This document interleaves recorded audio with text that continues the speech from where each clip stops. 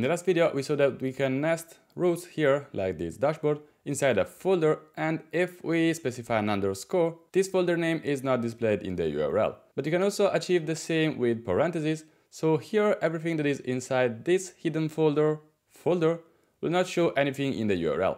For example, this first level file, if I go here on first level, you will find that I'm inside hidden folder first level, but obviously only first level is displayed here in the URL. And for sure, you can do the same with layouts. Let's give it a try.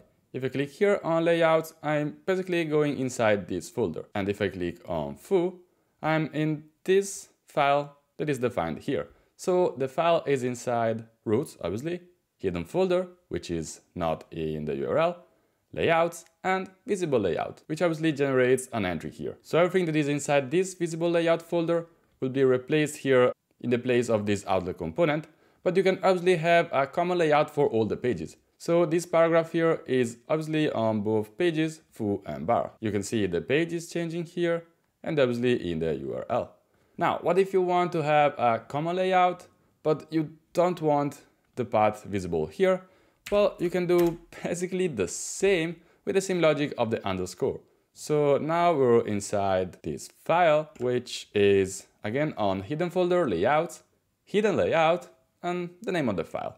So again, you can do the same trick and change page, super easy. But sometimes you might not want to nest everything. For example, if you want to create a structure that is more nested, like foo bar paths.tsx. Well, this is perfectly fine.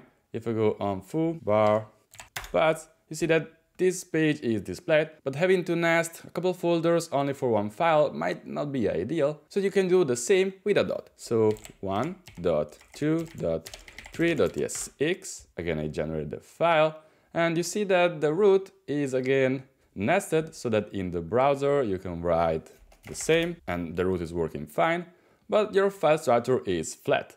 And the cool thing is that you can seamlessly mix nested folders with a flat structure and everything works just fine. One more thing I want to show you about nesting today is the handling of 404 pages. For example, if I go on a page that does not exist, you will find here a global not found, which is defined here, in my case on app.tsx, but in general where you define your create router. But sometimes you might want specific 404 pages depending on the nesting route. So if again I go on a page that does not exist, here you will find that I'm the not found page, but inside visible layout.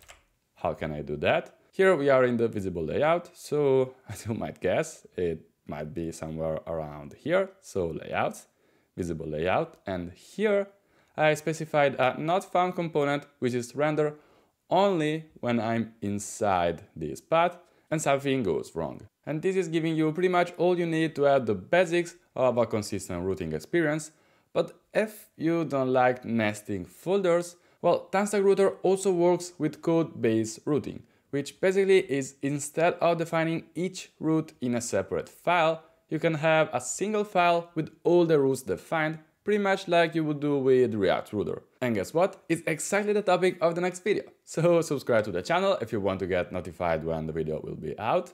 Hit like if you like this video. It was short, but I hope also informative. And well, see you in the next video. Bye!